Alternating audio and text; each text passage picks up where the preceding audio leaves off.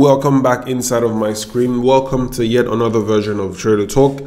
Now guys, the market has been very slow, extremely slow in terms of giving us a clear direction for at least the last month and a half. For over 6 weeks we've had to sit on our hands, and like I keep saying, a lot of traders struggle to do this.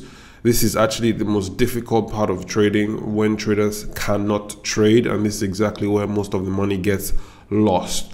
So we've literally had to sit on our hands, allow the market do its thing. But fortunately for us, over last week I was able to spot a buying opportunity on the euro, which I eventually hopped on at the daily candle close, and I'm going to be walking you guys through as to why I have decided to buy the euro right now, and if there's any potential opportunities for you guys to jump in at the moment.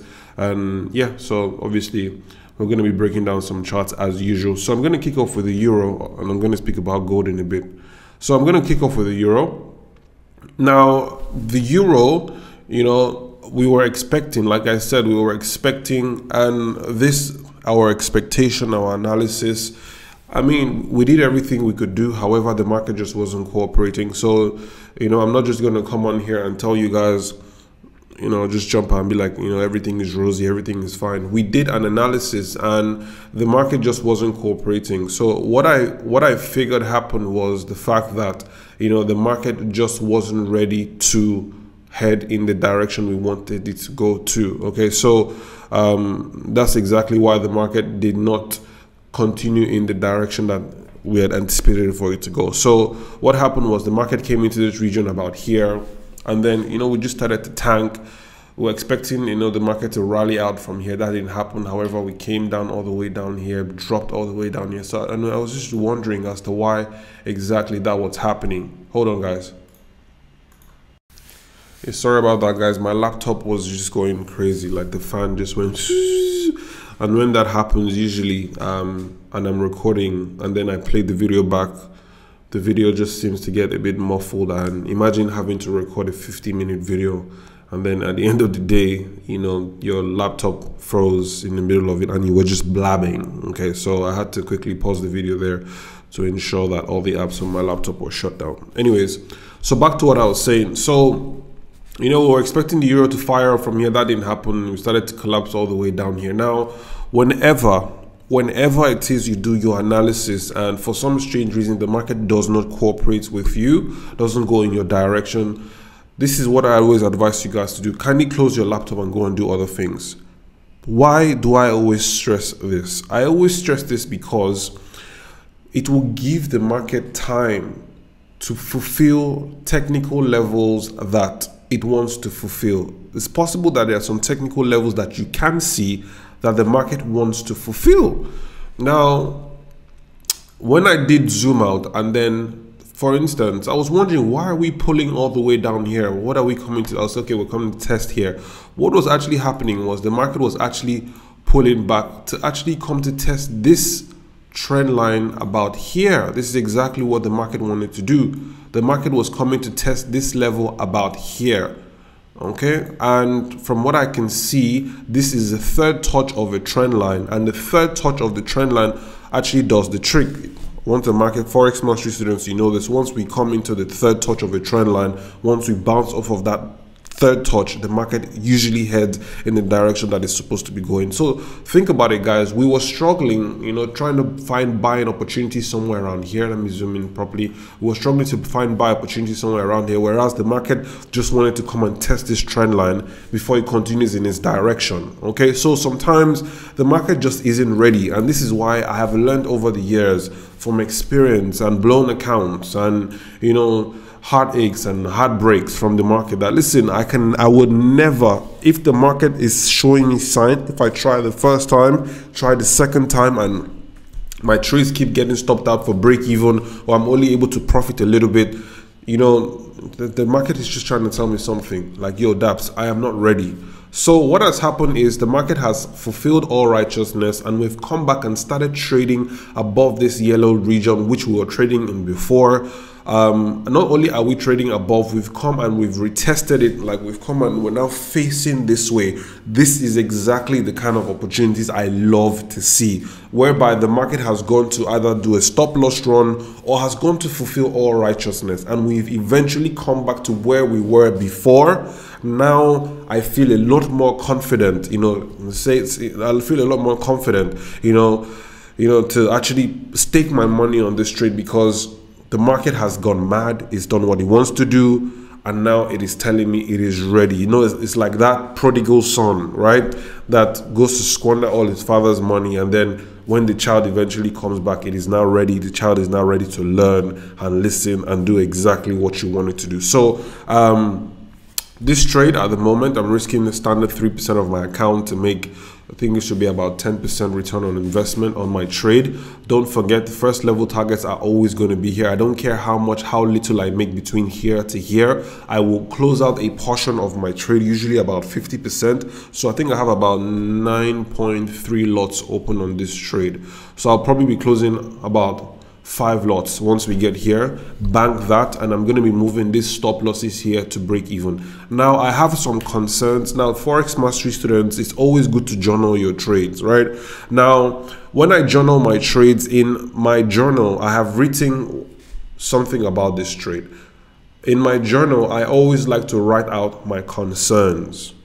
So what are my concerns about this trade? One of my concerns about this trade is this was the level that the market was having issues with before now. This level, because, you know, this was where we wanted the market to take off from. It faked out, and then we came back down. We closed back down below this level, you know. So this level is giving me, you know, some form of, you know, concern. Like, I'm concerned about the level, so I'm going to write it down. And when I write out my concerns, I always like to write out my contingency plan. What am I going to do if indeed the market gets to this level and for some strange reason starts to turn around? I have to write it down. What am I going to do in this situation? There's nothing I can really do. I'm going to have to take the L. Okay, I'm going to have to take the L. And what do I do when I take the L? I do nothing. I have to write down these things, because if I don't write them down, and then, first of all, if I don't identify my concerns and then write down my contingency plan when my concerns eventually happen, what will happen is I will most likely impulse trade. Now, not me, but most traders will. 95% of traders will impulse trade, because I realize that after every losing trade, we have a series of 3 to 4 more trades, whereby traders are trying to make their money back. So write out my concerns, and I tell myself, do nothing. It helps me to do nothing. Okay, it helps me to do nothing. And in the event that it does happen, I'm prepared mentally. Okay, I'm prepared. So whenever it is you're getting into a trade, always write out your concerns. You don't have to have a journal like me, a big book. You can be on your notes. I use an iPhone, so you can be your notes, whatever. Just write down your concerns and write down what exactly you're going to do in the event. Guys, this is why I encourage you guys to grab the Forex Mastery program, because this is exactly how I like to, you know, this is exactly how I'm teaching the students on the Forex Mastery program. If you haven't gotten it, I suggest you get it, okay? Because there's a module on there where I'm speaking about market psychology, okay? Write down your concerns. This is very important. So this is a real life trade that is playing out at the moment. I am in this trade right now. So if this trade goes against me, I have lost money, no doubt. So we're doing this, you know. I wish I released this video yesterday when I actually executed the trade, but yesterday I was just so busy. So today I'm actually shooting this video pretty early so that you guys can have a chance to jump on this as well. So always write out your concerns so that in the event that something happens, you're prepared. Okay, you're prepared to, excuse me guys.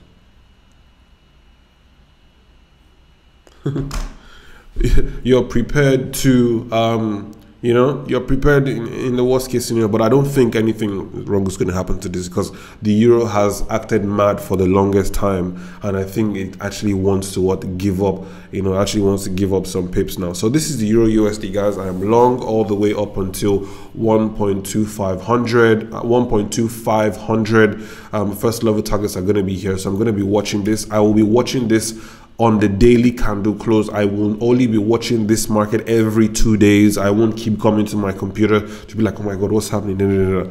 I will relax. My stop losses are actually somewhere down here. Okay, so guys, this is the Euro USD in a nutshell. Let's quickly jump over to gold to actually see what I'm going with gold. Now with gold, this is the setup at the moment. Okay, what is happening is on the monthly time frame, there's a massive double top that is playing out on gold. Okay, and this massive double top that is playing out on gold, as you can see, we were expecting this market to actually roll over to the downside. So what is actually happening on gold is that there's major conflict. Okay, it's major conflict on gold because the monthly time frame is telling us double top, start selling, but the weekly time frame is telling us that we're making higher highs and higher lows. So who do we listen to? We don't exactly know who to listen to. Okay, we don't exactly know who to listen to at this point because both of them are very high time frames. Okay, so this is exactly what's happening on gold at the moment. I wouldn't be surprised if gold actually comes to fly out to the upside. Okay, because we have some very nice confluence around this region. Okay, A, B, C fly out to the upside. However, we actually do have a descending trend line in play like so, and we also have Fibonacci from the top to the bottom. Okay, we can easily collapse all the way to the downside. So for gold, it's 50-50. Okay, and for me 50-50 is not good enough. For me 50-50 is not good enough, so I'm going to be standing on my hands for gold at the moment. I'm already in the euro. The euro is giving me more of a clear direction than gold at the moment. For me, if I see a bullish engulfing candle on gold close above this region, maybe a pullback, and not how we did for the euro whereby we broke in, came back, formed the base, and wanted to start going, then I can start looking for buy opportunities. But for now, gold can easily come on here and then just reject all the way back down. Actually, if we reject all the way back down, I'll be looking for selling opportunities because that will mean that this was a fake out.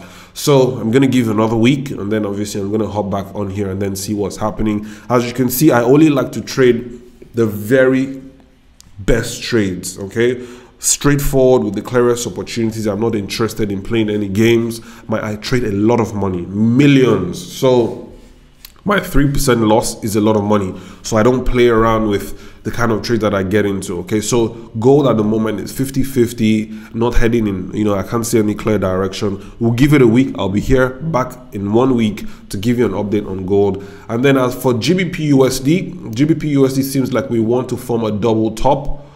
This was actually GBP/USD is looking like it wants to form a double top at a major level. I'm just going to delete this like so. So we've pretty much formed this double top at this major level. So at the moment, GBP/USD needs to obviously decide what exactly he wants to do. Does he want to break here? Does he want to pull back here? But if I were you, I won't be looking in. Actually, I'll be looking to take my profits on GBP/USD at this time. I actually saw a buy opportunity, but I was a bit too scared. Because the truth is, I saw a buy opportunity somewhere around here, but we're very close to major resistance. There isn't that much room.